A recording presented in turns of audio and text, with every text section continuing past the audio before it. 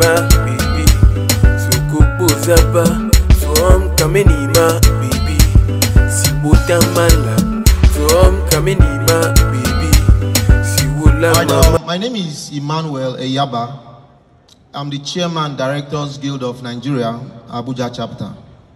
I'm a filmmaker and a media consultant. I was taking time to hail you couples because I did my first major production immediately I finished NYC. That was in 2011. And it still remains the biggest action series ever produced by an individual, and that was for the Nigerian Customs Service. You can Google it, The Frontier. So I've also done a movie for the Nigerian Police Force, and there's a movie about NYSC called Call to Service. I'm sure some of you saw it, featuring Tony Abraham and a couple of other big names. I also directed it. Recently, we just finished a movie on fake news called When Wolves Cry. It actually featured one of the biggest stars in Cameroon, another star from Benin Republic, another star from Togo, and that is actually an aspect of co-production. Now, filmmaking, as we know, has passed the level of wicked mother-in-law, where they suppress new wife, where they carry come house. Films now have gone beyond just telling those stories we used to tell before. We are now telling stories that have serious global appeal. Stories that can resonate with someone anywhere in the world. Stories that can help us understand and know more about other people's cultural values. You know, there's so much wrong information circulating the whole space. What can actually help us to understand different cultures more is the film medium. So it's even a good thing that some of you young filmmakers are here, so that you can begin to think the kind of stories you want to be telling tomorrow. Nigeria and South Africa, for instance, we've had so many issues of xenophobia. How can you tell what really happened? The challenges. How a South African was able to help a Nigerian who was in South Africa because of the whole xenophobia attack.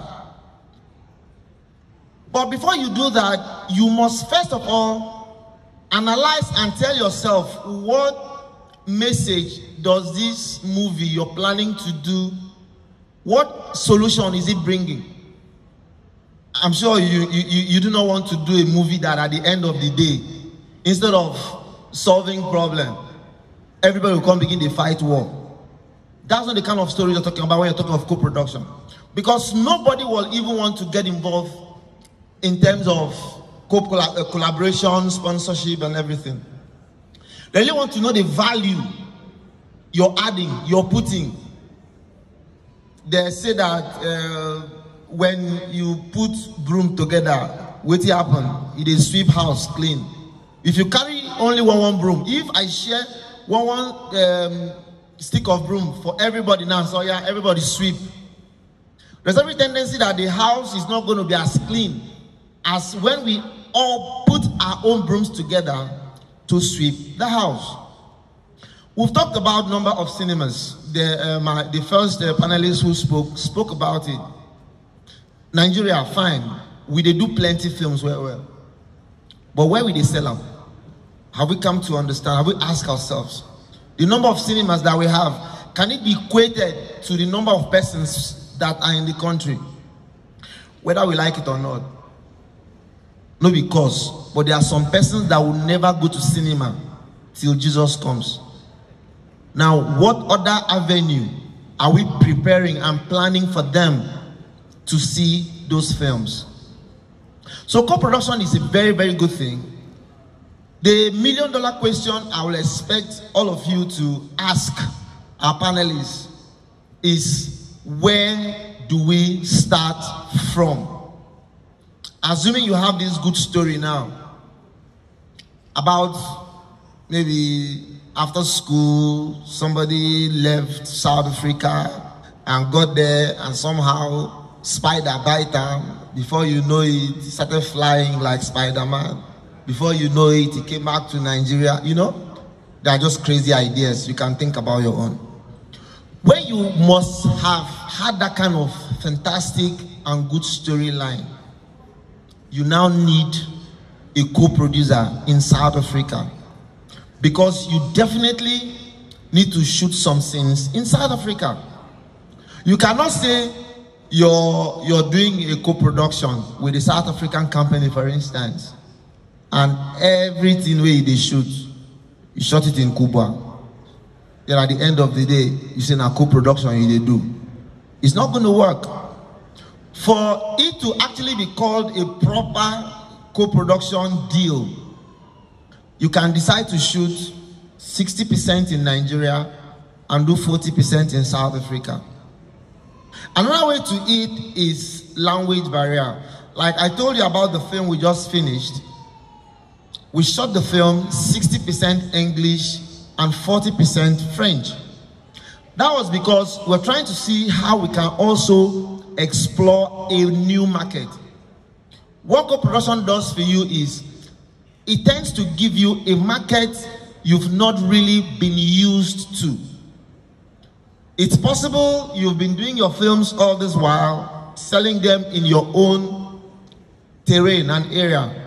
But the fact that you're bringing a producer who is actually based in South Africa, who also has his own audience in South Africa, automatically now, you find out that your reach is expanded.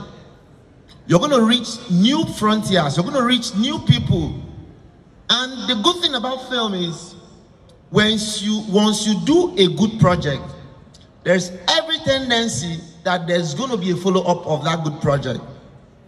Black Book that everybody's talking about right now, which is like one of the toppest films on Netflix, they've actually signed them to do a series. And that's because the one they did before was very successful. In as much as we are thinking how to do some very great things, great movies, great ideas, we should also start looking at making commercial viable productions. Nobody wants to finish a film and you just want to begin to analyze and tell people how beautiful that film is when it's actually not bringing in ROI. And that was actually the mistake some of our people who started the industry then did. They are only interested in, I want to shoot a good film. I want to shoot a good film. But have you actually been able to check ROI on that project? So I want to end by saying co-production, it's a very wonderful thing. And it's good to think that Nigeria and South Africa have gotten to this step. And I'm sure that 2024 is going to be a better year for major filmmakers in South Africa and Nigeria to make better projects. Thank you very much. So it is important that when you write a story, when you write a script, your script must have objectives. What is it that you seek to achieve through that script? The message must be very clear. But he also spoke about the location. You can't say you are in a co-production treaty with a South African producer, but you are shooting the entire 2-hour movie in Nyanya. So it wouldn't really make sense. And the storyline must also be quite very clear in terms of what it is that you want to achieve. But one other important aspect that is being emphasized by panel members is the fact that cultural exchange is quite very important, because that is a very, very important element in a movie to make us all understand where people are coming from, what makes them tick, and what is it that they want to achieve. I'm going to give the mic to our next speaker, who will introduce herself and shoot from the hip. Madam. Co-production was supposed to solve.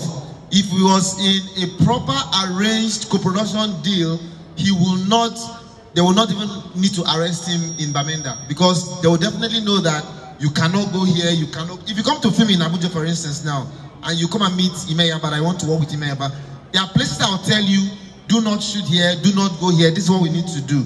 But he just went on his own and had that issues. If not for God, I'm not sure he could have come out. So that is why co-production is very, very key and important, please. Thank you. Thank you very much.